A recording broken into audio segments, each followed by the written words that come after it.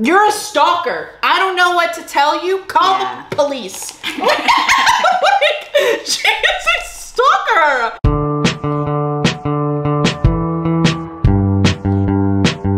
Hello, welcome to a new reading vlog for the month. We are starting this month off in San Francisco with my girlfriend. She's visiting for the week, so I'm gonna be showing her around the city. We're gonna be buddy reading a few books. One of them is gonna be a graphic novel, the other is a romance book.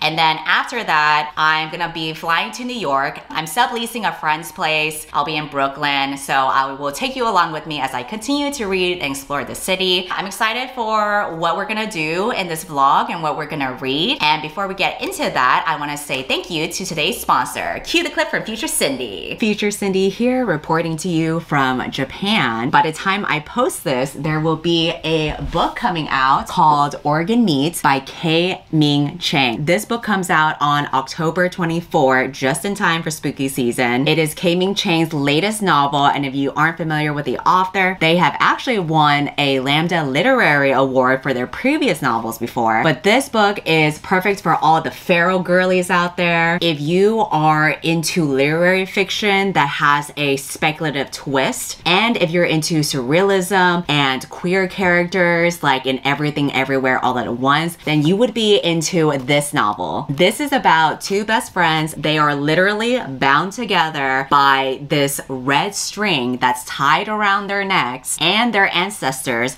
who are generations of dog-headed women and women-headed dogs. If you are interested in checking out this book alongside me, I will have a link in my description below. Now, let's go ahead and go back to the reading vlog. We're gonna do a little mini book haul because today we visited Silver Sprocket, which is Victoria's favorite bookstore. We actually discovered this bookstore by accident because we were on our way to a different bookstore, and when we were walking, we saw the cutest graphic novel shop, and it was very queer. It had a lot of indie comics. I got 4 graphic novels. First one I got is Crab Apple Trouble. The art is just so precious. I like the colors. They're so pretty. Honestly, I would put this art on my wall. It's so cute. You mean on the art on the cover? Mm-hmm. Next, I got Nera and the Djinn. So sorry if I'm butchering that. It's super, super cute. It's a lot more pastel, like with pinks and purples. Lesbians. I was about to say, I got Cosmo Nights, which the art just looks super, super beautiful. For this ragtag band of space gays, liberation means beating the patriarchy at its own game. The woman on the back definitely looks gay too. Yeah, she does. Look at that. It's the smirk. She's not. I got this book because I saw this sticker and I was like, I love this. And I was like, is this based on something? And they said yes. And they were like, it's coming out soon. We're not supposed to sell them to you, but because you're here and you don't live here, we'll sell it to you in secret. Thunder and Lightning. To fight is to live, to fight is to die, to fight is to become something unknown. And I like how it has a very like neon pink and black. Also, the two characters on the cover have similar hairstyles to Victoria and me. It's always that way though. I'm always like, that's you, babe, on every gay media I interact with. Ooh. Show them that, show them that. That's cool. This one definitely seems to be the edgiest of the books you've gotten. Oh, for sure. A book that we are gonna read together. Well, for me, it's reading for the first time. For you, it's rereading because you really like this book. It is The Cursed Princess Club. It's so cute and hilarious. Like, it's so funny. Wait, is that the main character? Yeah, that's the Cursed Princess. Oh, okay. I'm starting to get it now. She's cute in her own way though. So there's these characters and the main character is this bitch right here. Hey, we love her. It's okay. This would be me if I were a princess. Nuh-uh. I like that her flowers are dying too. That's me with every plant that comes my way. So we will keep you updated as we read throughout the week.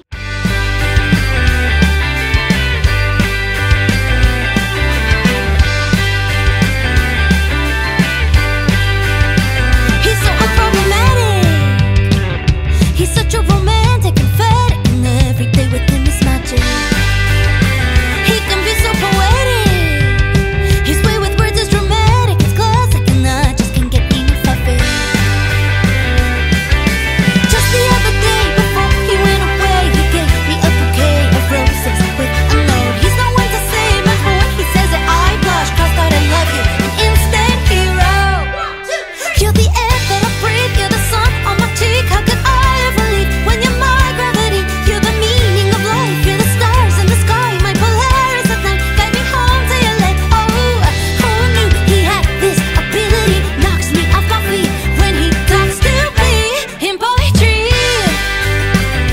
Hello, we are back looking very crusty. But you know what? In line with the theme of appearing crusty but not caring anyway, we read The Cursed Princess Club, which is about the main character who looks like a crusty, fugly bitch. Stop. And she gets accepted anyway. She does not look like a fucking crusty bitch. Don't listen to her. She's cute. She just doesn't look like her sisters. If she's still cute, doesn't that defeat the purpose of the message, which is that it doesn't really matter how princesses look like? It doesn't matter how they look like. They can look all different, but that doesn't mean she's not pretty. It's essentially these 3 princesses that are in the pastel kingdom. Their father betroths them to 3 princes in the plaid kingdom. They're like meeting for the first time. 2 of the sisters are super happy and they're like stereotypically, traditionally pretty, and they're very happy with their matches. But then the youngest prince thinks that he's matched with the brother who was in the portrait that they saw. The prince thought that the brother in the portrait was a girl because he's so pretty. So when he finds out that it's actually this green, less traditionally pretty princess, he's not thrilled. He's not excited. He's like, I don't want to be with this fuggo. But we learn why he's not nice. It's because he's a loser. No, that was literally the explanation. Yeah, but it's trauma. We learned through his background story, he calls himself a loser because the other 2 princes had been always raised as like the most handsome one, the most popular one. He is like the less traditionally masculine one. He's just according to his father. He says some really mean things. Pretty much like calls him like worthless, spineless, unmanly, like whatever. Why can't you be like your brother's kind of father? Don't say that. She ends up meeting all these different princesses who have been cursed. So there's one with like lobster claws because they used to be a lobster and now they're a princess. My favorite princess is the girl who looks very cutesy, but then she like lifts up her eyes because it turns out she just has like it's like hollow in there. Yeah, just like a gaping hole where her eye should be. And I was like, that's metal as fuck. Yeah, she's really cool. We read this book together in 2 sittings. I remember when you were reading it, you kept telling me there were so many moments where you laughed out loud. Anytime I read a certain line, like I'll know this is gonna be when Victoria laughs. And then I read it and then you're like, you didn't laugh. We're gonna see if we can continue buddy reading some more, so I will update you for next time. Bye.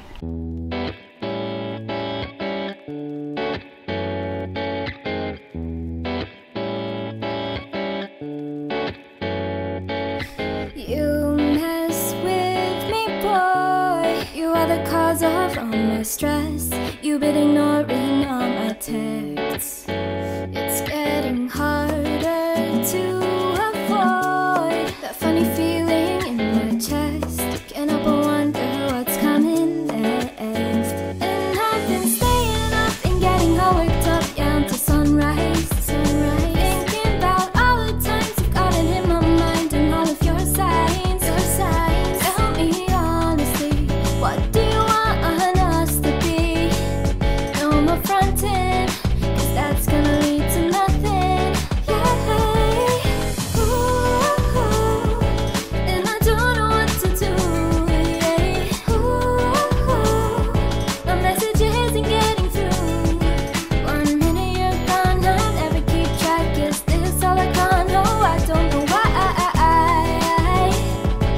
You got me feeling blue. Can't get you out of my head. And all the time that we spent, I know I could never be with you.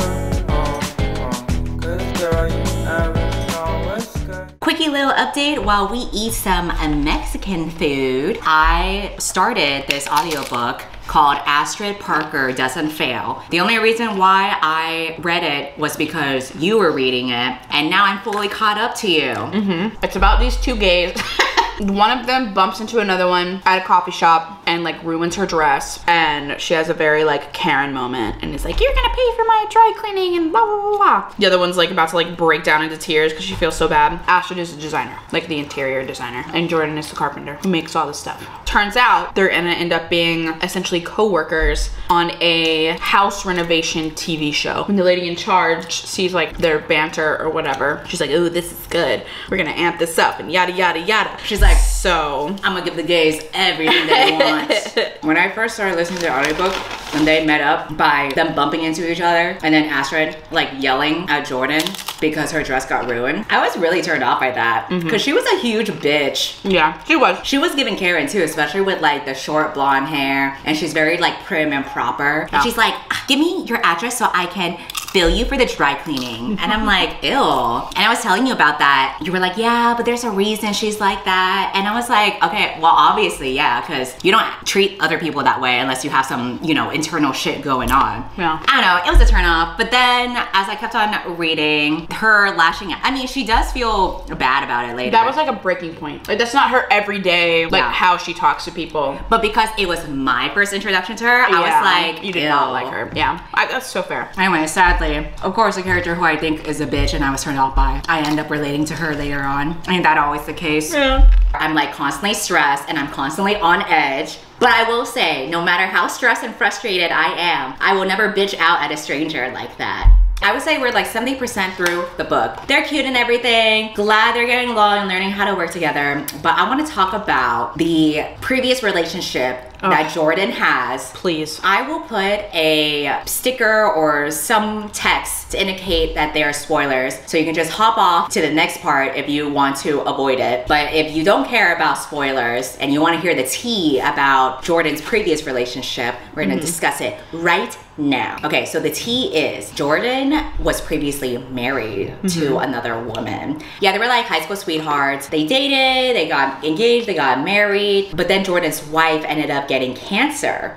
Jordan was very supportive the entire time through all of the chemotherapy and the surgeries and everything. It's challenging not just for the person who has cancer, but like the loved one who is taking care of you while you extremely. are. I think a lot of people don't think about that, but like that's extremely taxing in every way. Yeah, it's very physically and emotionally demanding. Yeah. But she was willing to put in the work and... Well, she loved her. Yeah, I mean, you know. Yeah, so she did all that. Fortunately, the wife did not die of cancer. She ended up recovering and now she's cancer free. However, due to that whole experience, it really changed her whole perspective on life. And she basically decided she no longer wanted to be with Jordan. She just has like different priorities in life now. She wants to experience other things in life. So she ended up leaving Jordan. I feel like it's also devastating in a different way to not like, nothing happened in the sense of like nobody cheated. Yeah. Nothing, there was no like infidelity or like abuse. She just decided she didn't want to be with you anymore.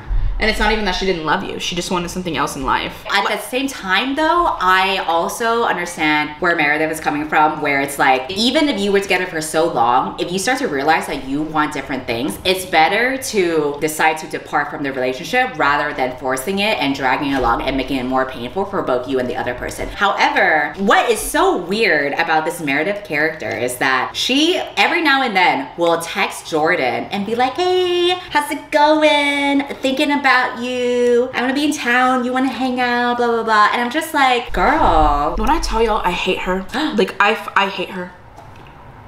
I hate her. She's a cancer patient. Because not anymore. She's a rubbish.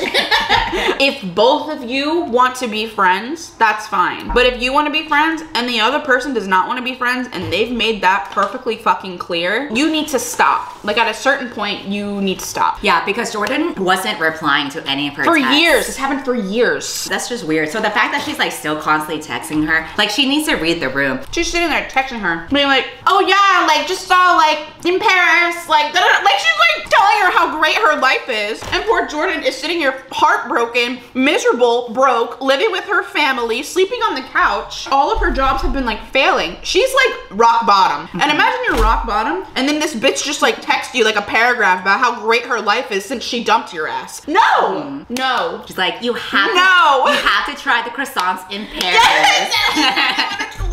Like what are you saying? That's what I find is so weird about it. Shut up. I was listening to audiobook today and then where I left off was the two main characters getting frisky and then somebody shows up.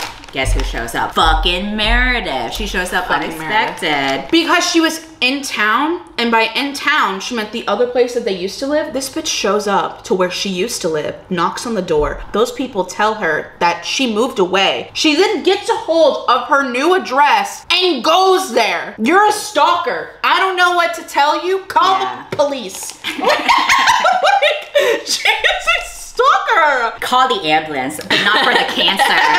Because I'm about to beat this. If you broke someone's heart like that, you need to just be respectful of them and their pain and what they're going through. And if they're ready to talk to you and like form a connection with you again, they will. You can't just like force it. If that had been me in real life, I would have been like literally kick her off the property right now. Wow, I hope I never get cancer if that's how you're gonna treat me. She may have gotten rid of that tumor, but there's still one more, and it's her being a bitch! Stop it! Well, next time I update you, I will let you know how the adventures of Astrid Parker discovering cunnilingus will go. Bye! Who's to know what happens when the world ends?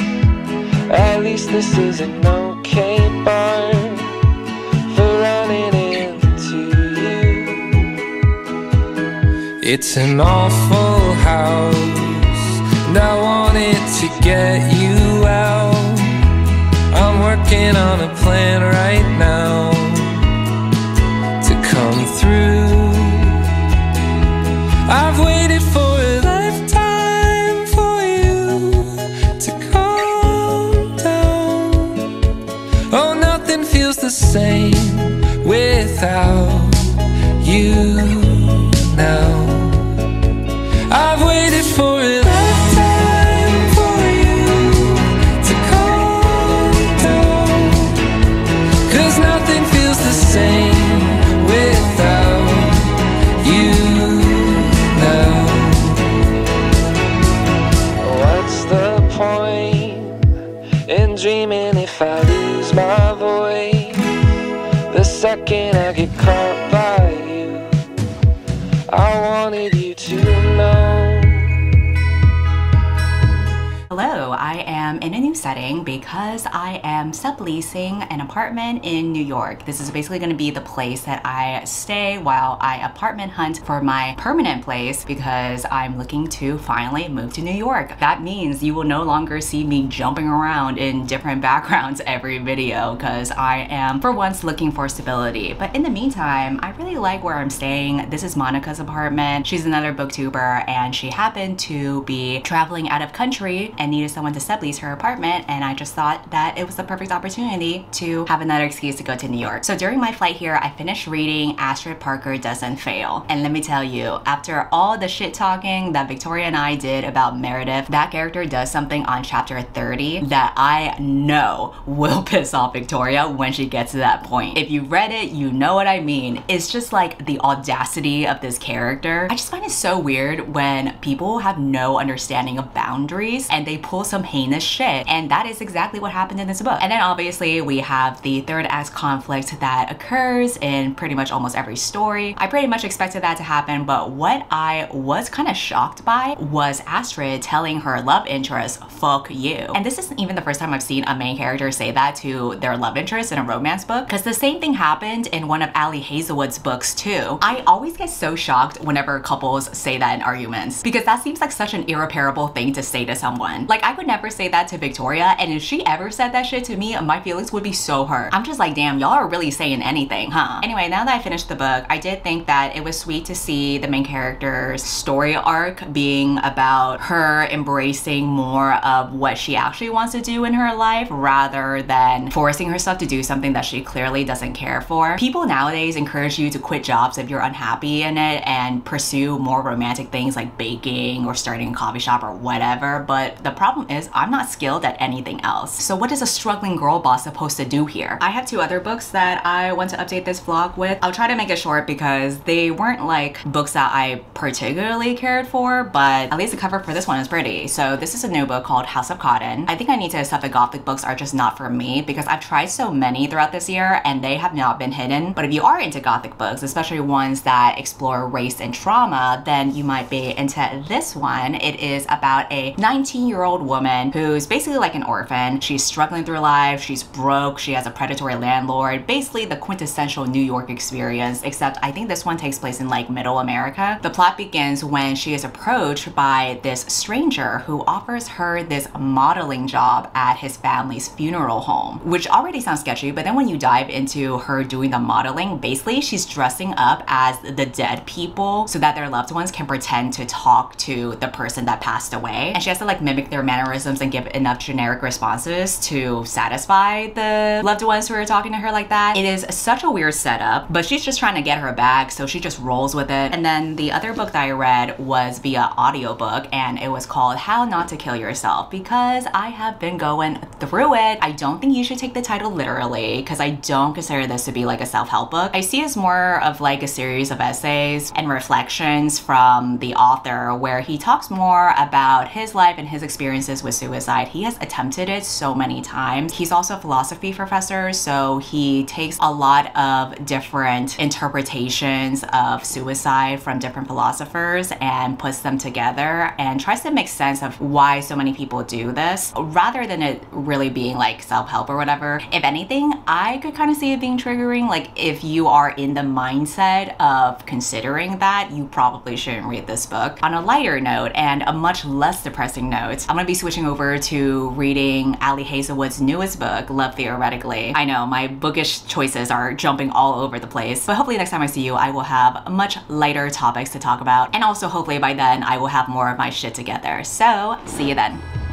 That I'm afraid, but we can make it go.